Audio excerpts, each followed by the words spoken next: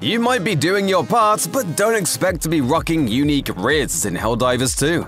The word from on top is that a customizable armor feature is a no-go.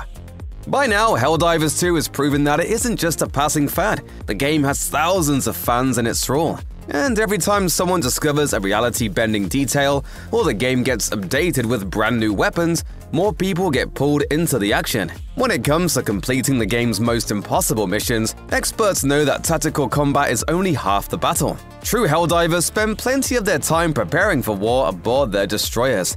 And those players are starting to get a little frustrated with one element of the game: the usefulness of armor and the lack of customization options. Every Helldivers loadout has 3 essential components: weapons, stratagems, and armor. You could think of those as the 3 pillars to successful warfare, but the pillars are somewhat unbalanced. Weapons and stratagems do the lion's share of the work, and the perks and stats that come with armor only make a modicum of difference on the battlefield. That's why fans are begging for the game to add a transmog system, which could allow players to pair their toughest armor with their favorite designs to match.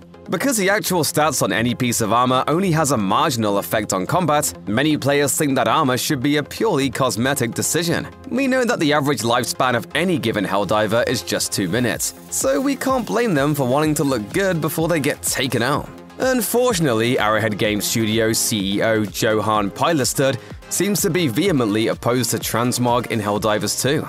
No! Sweet liberty!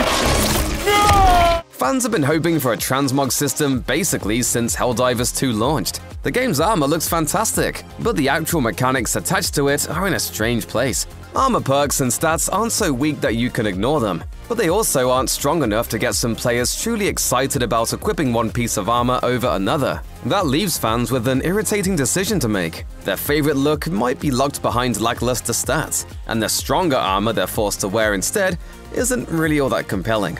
These fans have had their hopes dashed by Arrowhead CEO, however. Pilestad argues it makes no sense for the game to have a transmog system because different armors perform different functions, and the ability to just swap the aesthetics of any armor in the game might break the consistent immersion that Helldivers 2 is trying to create. Pilestad made a similar argument to justify never removing friendly fire from the game, but in this particular instance, his logic is arguably a little less compelling. Friendly fire has a constant effect on what players do on the battlefield, and it can lead to genuinely fun moments. As things stand right now, the game's armor system is really just a minor irritation that some players feel like they have to keep dealing with. An optional transmog system could make the armor system more tolerable for these folks, but it wouldn't actually fix the game's biggest armor issues. The bones of a better armor system are already in place. Helldivers 2 has 3 types of armor: light, medium, and heavy. A handful of perks can attach to different pieces of armor, but some players have argued that none of that goes quite far enough. Some players have pointed out that the stats on light, medium, and heavy armor are way too similar at present. Making matters worse, there's a pretty limited number of passive abilities, and while some of them are only situationally useful, others are entirely useless. Right now, almost everyone gets pushed into choosing medium armor because it has decent defensive stats without the movement penalties that come with heavy armor. We must take back control of freedom.